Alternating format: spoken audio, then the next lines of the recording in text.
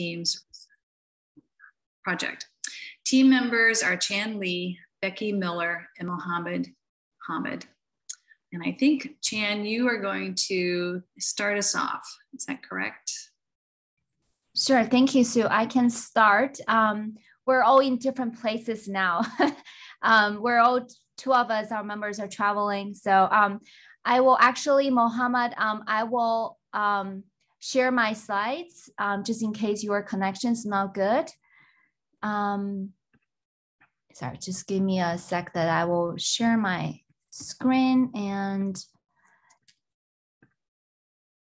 I think Mohammed, you can kick us off.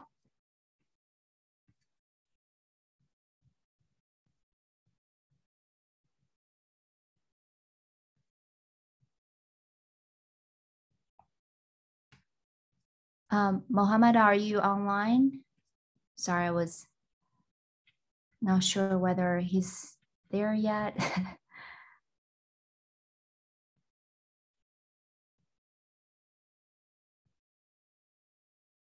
Becky, have you received a message from Mohammed? Anything? Chan, I don't see that he is logged in.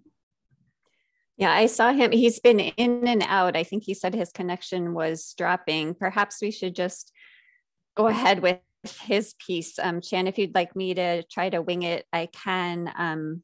Just remind me when you take over which slide, and I'll just kind of wing it up until then, unless you'd like to. Sure, Becky, you can go ahead. I think I would start from talking about a method. Okay. All right. Well, thanks for your patience, everyone. Mohammed is actually in Egypt, I believe, and I think is understandably maybe having some connection issues. But all right. So our title is Open Access Publishing, a study of UC Berkeley faculty views and practices. And this was led by Chan Lee, our assessment librarian. And then Mohammed Hamid is the Middle East Studies librarian. And I'm the Natural Resources and Environmental Sciences librarian. Next slide. So as a brief outline, we're going to give you a little background, talk about this faculty survey that was done at Berkeley, talk about our methods for this study, our findings, some of the implications, and what might be directions for future research. Next slide.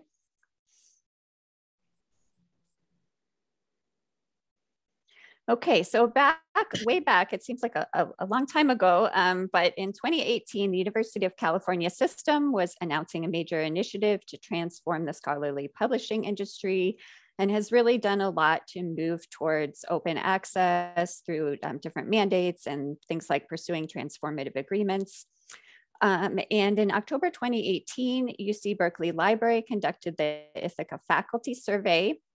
And 71% of our faculty respondents said that they would be happy to see the traditional publication model replaced by an OA publication system. And this was higher than the nationwide average for this question. So what we wanted to do was use some of these views expressed in the faculty survey towards open access and compare them to the faculty's actual open access publishing practices. Next slide. So just a little background from this Ithaca survey. Again, this was in October 2018. We did see, some disciplinary differences that more faculty in the arts and humanities especially valued no cost to publish. It looks like more faculty in the life and health sciences valued no cost to read, which we're sort of equating with open access, anyone can read. We also kind of looked a little bit at funding. I mean, we're not going to have a chance in this brief presentation to talk about all the different things we looked at, but you can refer to our report for more details. But as far as funding, there was definitely a stark difference in the faculty reporting external funding in the last 5 years. Quite a bit more of the science faculty, as one might probably expect, reported receiving external funding. And so that, we wanted to kind of look at that because that might have implications for things like paying article processing fees and things like that. Okay. Thank you, Becky. So I will talk about a research method. So as Becky said, we're looking, the background is we know the OA, there's a movement there. And we've done this survey study back in 2018. And so the idea is we want to integrate that, the survey data with, those are their perceptions, data from our faculty. We want to combine that with their actual publication behavior. So we wanted to do a correlation analysis based on what they said in the survey. And then also let's look at their publication, publishing behavior from their, based on their publication data. So we basically wanted to combine the two data set. One is the survey data, survey responses, not for all of the survey questions, just focus on a few questions related to OA. So that was that one data set. The other data set is that we look at who responded to those data surveys and look at those particular faculties, their publication data from Scopus. So the data would include things like number of publications, the year publications, their reported research funding, and others. And also we want to look at their OA publication information, and that particular data came from the Paywall database. And our study primarily focused on the Gold OA, as this category reflects the strongest intention to publish OA.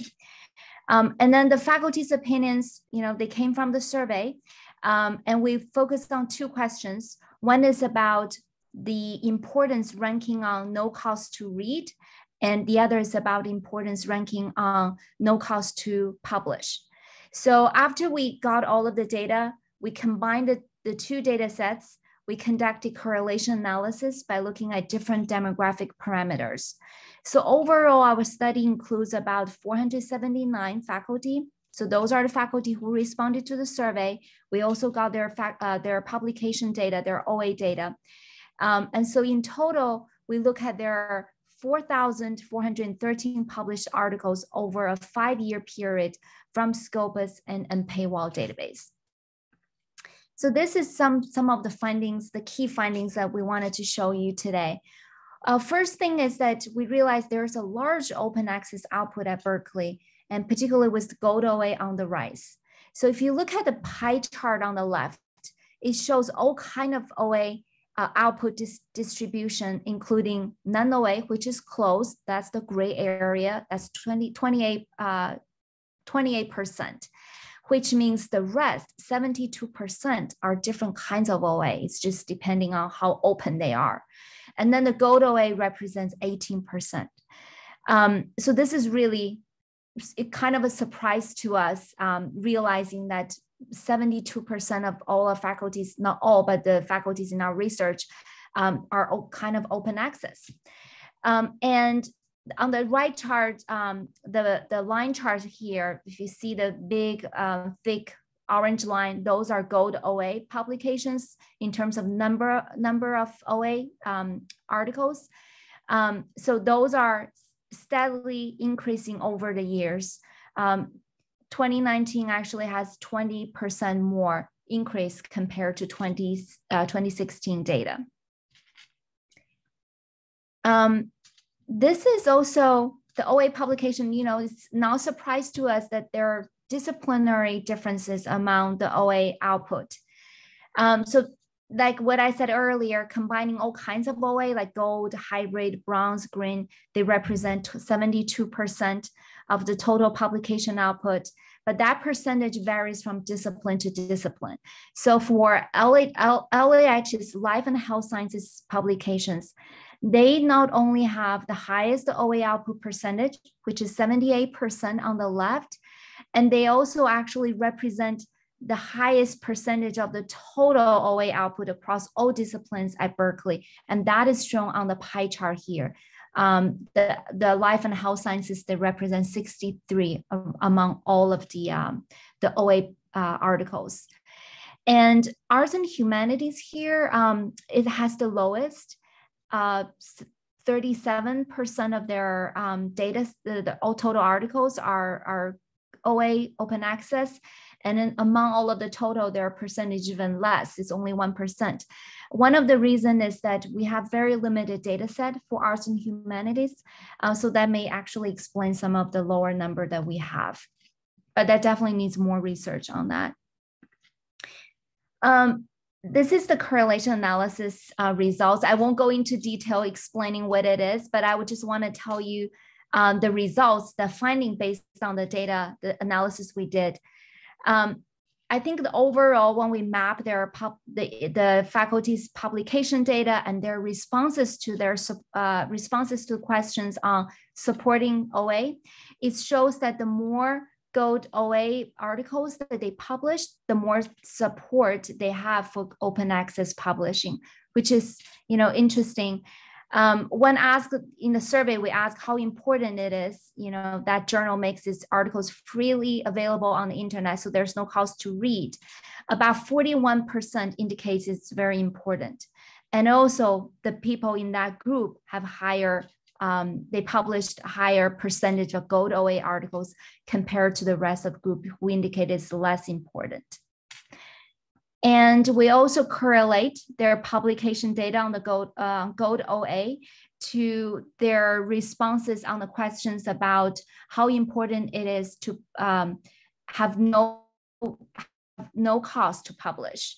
So based on the analysis, we learned that